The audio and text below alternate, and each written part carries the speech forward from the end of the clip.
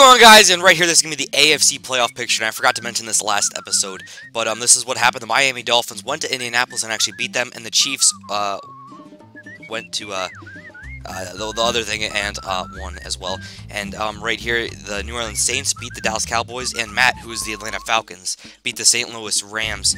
But of course, we have a first-round bye because we were one of the 2 top seeds in the AFC division. We went 12-3-1 as our final record, and now we're going to be taking on the Indianapolis Colts. And Andrew Luck, and Luck is in the air, boys. Luck is in the freaking air.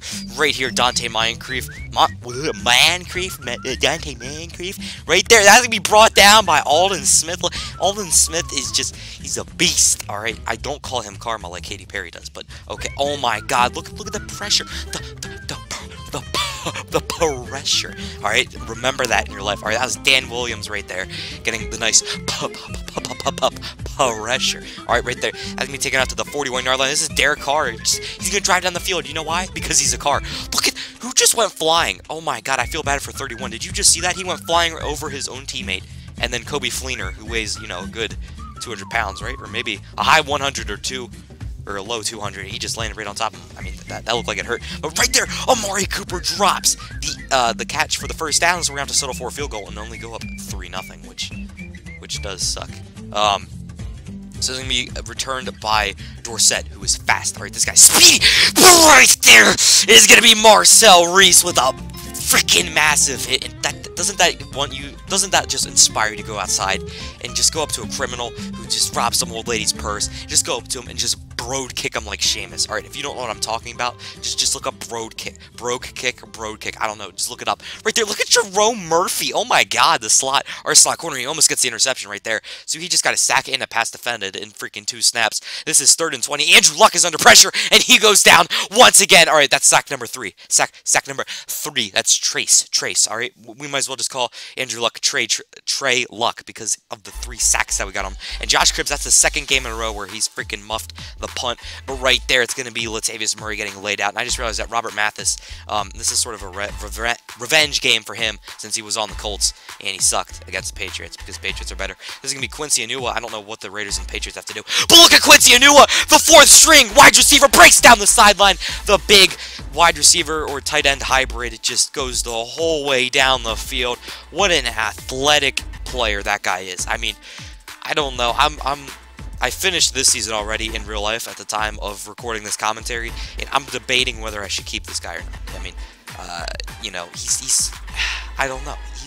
His overall is not good, and he doesn't really do much. But those plays like that, he's unreliable. All right, he's like Greg Olsen. Right, look at Andrew Luck has all freaking day, throws it under to Dante Moncrief, who is stopped short of the first down marker by Nate Allen. Nate Allen, the backup safety, getting the work done, my boy. Anyway, it's going to be Josh Cribbs trying to break a tackle for the life of him, and he cannot do so because he is getting old, very old. That is going to be, excuse me, this is going to be, wait, I'm so confused. But look at this, Latavius Murray breaking down the sideline to the 20, to the 10, to the 5, and that is a touchdown. And I just realized that this is the end of Season 1, not Season 2. So I sort of just spoiled it, that Quincy Enunwa is going to be on the team next year. But okay, I can definitely say that. He will be in the team on the next season, but I don't think he gets a catch at all, actually. I don't remember ever throwing it to him. Anyway, this is going to be Frank Gore. I just I didn't trash talk. What the heck? I just sweet talked him, and then all of a sudden, okay. Anyway, 3rd and 8 is gonna be Andrew Luck firing it over to T.Y. Hilton, who gets stopped short. No, he does actually get the first down, even though the ball did not go over. Only his feet did. This is Jacob Tammy getting absolutely blown up, and just look at this game, how we just come in here and just start just the big hits. But every single one of these passes, that's the 4th pass in a row for a first down on this drive. And Andrew Luck is a man on the mission. And look at T.Y. Hilton. T.Y. Hilton is God. I just remember that whole meme city right there. He picks up another first down on a slant, and we're offsides, so they're going to decline that and get down on the 4-yard line, is it? Yep, the 4-yard line. Andrew Luck now looks back. He fires one over the middle. It's almost intercepted by Robert Mathis. What an interception that would be if he did pick it off. Right there, that's thrown wide of his intended target. 3rd and goal. Andrew Luck is looking. He fires a strike to Andre Johnson. I almost just said Calvin Johnson. And just like that, guys, they score a touchdown, and they make the game a little bit more interesting because we were up 17-7. But, Yeah, T.Y. Hilton is God. Do you remember that? I don't know if any of you have been around that long from my Eagles franchise from Madden 15, but what a wow, what a game that was. Oh my god, I'm just sad thinking about it.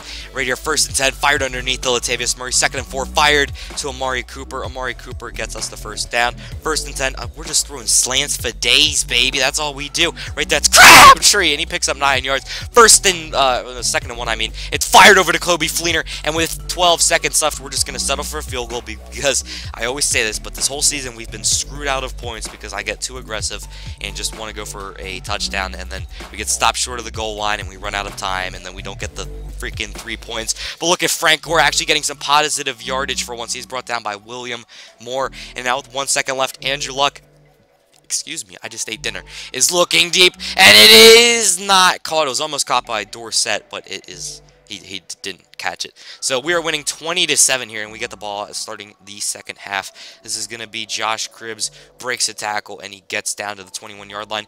1st and 10, handoff Latavius Murray. He is going to go forward for a gain of 4. 2nd and 6, handoff Latavius Murray again, and Jaquel Jackson is going to get called for a face mask. The former teammate of Robert Mathis, who I keep talking about for some reason, he is going to get a face mask penalty, and there's no reason for that, man. You don't need to rip my guy's head off. My God, you could have injured him. Look at the 2nd and 5. It's up to Crabtree, but it is well defended. 3rd and 5. This is fired underneath the Crabtree, who on a curl route, and that gets us the 1st down. 1st and 10, fired underneath to Latavius Murray. I keep salivating, and I'm sorry for it. This is going to be 1st and 10 again, but Latavius Murray drops it, and just flat-out drops like those just make me mad. Crabtree pops it up in the air, and that was frustrating if that would have been picked off. 3rd and 10, this is going to be Andre Holmes pushing forward, but the refs actually blow the whistle before he ever was down, and we go for a fake field goal with Matt McGloin, the former Penn State quarterback. That's the only reason he's on this team. And right there, it's an interception by Antonio Cromartie, returning to his younger days when he was actually good. This is going to be Coby Fleener here, getting a nice gain of 7. And yeah, Matt McGloin, oh my God, dude, he just got bottled up in that fake field goal. This is going to be Latavius Murray getting the 1st down. Now right up the middle, if he would have run straight forward, that would have been definitely a touchdown. And he's going to jump over 3, count them 3 Indianapolis Colts. Look at this, 1, 2, 3. He jumped over 3 of them. For some reason, they could not bring him down. They could not throw him to the ground. And what a very athletic play that was. Now for the 2-point conversion to just make this game virtually impossible. We get it on a slant to Amari Cooper. That was also my Eagles franchise, except it was not Amari Cooper, it was Riley Cooper. Oh my God, what a hit from Marcel Reece, our fullback. Oh my God, our fullback is just killing people out here. We dive forward, and oh my God, Antonio Cromartie looking for his 2nd interception. I mean, we dove forward with Khalil Mack, but Antonio Cromartie misses the interception. Right there, Frank Gore alleviates 7 yards. 3rd and 3, pass is missed to Jacob Tamme, and just like that, Pat McAfee's going to come right back out and kick it to Josh Cribbs, and pretty much we're just going to try to run out the clock here. I don't see any chance of Indianapolis making a comeback. This is going to be Latavius Murray on 1st and 10 with a nice gain of 3. 2nd and 7, Latavius Murray gets a little bit of space. He tries to juke out the safety, but the safety played it well. 1st and 10, another handoff to Murray. Gets a nice chunkage of yards, a gain of 6 actually. This is going to be Latavius Murray again on 2nd and 4. He gets stopped for only a gain of 2, but right here on 3rd and 2, he gets what we need and a lot more. He almost breaks the tackle right there again, but I'll just settle for the yardage that he got. And look at the clock just run down, guys. We are wasting time as we hit the 2-minute warning. 3rd and 12. We fired over to Andre Holmes again, who just runs backwards, and he's been struggling here a lot on this offense this entire year. And we're going to make the game 31-7 and a minute 33 left, but they do have all 3 timeouts, so maybe if they can throw like 3 Hail Marys and then something, I don't know. This is going to be Jacob Tamme again, breaking a tackle from Charles Woodson, being brought down by Antonio Cromartie. 1st and 10, fired over to Dante Moncrief. He is forced out of bounds. 2nd and 7, Andrew Luck steps out. He rolls around a little bit and is sacked by Khalil Mack, who gets in on the pressure. And we're just getting sacks for days in this game. And now look at Mario Edwards Jr. on 3rd and 17. And he gets a nice sack, and our defense has just been perfect, as the Italian chefs say when they make pizza. I don't know what I'm saying. All right, so 1st and 10, we're just going to hand the ball off. 2nd and 11 after a loss of 1 yard. makes it now 3rd and 6 after that run. It's going to be Michael Crabtree who actually puts the ball on the ground. He put the ball on the ground, but after further review, you can clearly see that his end was on the ground. Why am I saying it like that? Yeah, this secondary is not very good, by the way. That's why Derek Carr just freaking grinded them off the face of the earth. That's because Matt, I think, got Vontae Davis or someone.